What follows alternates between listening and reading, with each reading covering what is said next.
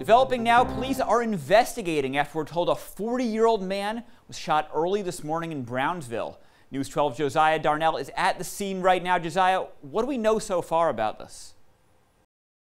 That's right. I'm here just outside of the Plaza Residences apartment complex on 37 New Lots Avenue. The scene is very quiet. There's no tape up or any officers here and squad cars patrolling the area, but police tell us that the shooting occurred after an argument.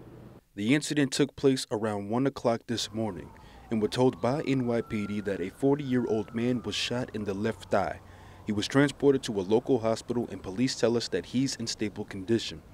Video from Citizen details what the scene looked like, and officers say the shooter is still at large. Residents here say something needs to be done about the crime in the neighborhood.